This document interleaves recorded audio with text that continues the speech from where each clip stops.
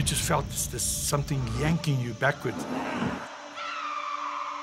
Next minute, you're on your back.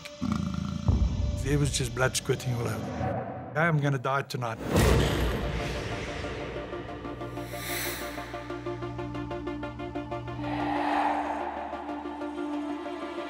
I knew something's pulled me back. I didn't know what it was. I just thought hyena. And then the kids sat on the veranda and said, no. It was a cat. Then we knew it was a cat. To survive, I had to get to the veranda. Because he could come back. If I was on the ground, he would have just grabbed me by the neck.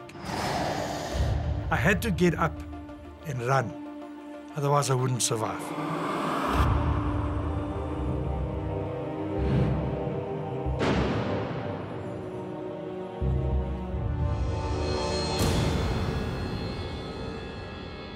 And I just saw the back of his head was flapped open.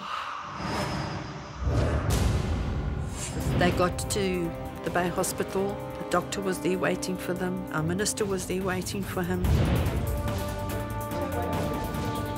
He went into surgery. They had to clean his head and then stitch the skin back. It almost like you couldn't believe it had happened. You couldn't believe what had happened. It wasn't real. It wasn't real that he'd been attacked.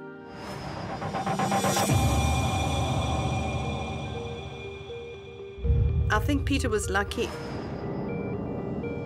If he hadn't gone forward, the leopard would have caught him in the face.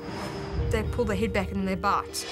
And that's obviously what he was trying to do. He was trying to pull my dad's head back and bite. But how? How on earth did he get up? How did it not attack him again? Oh, it's just amazing.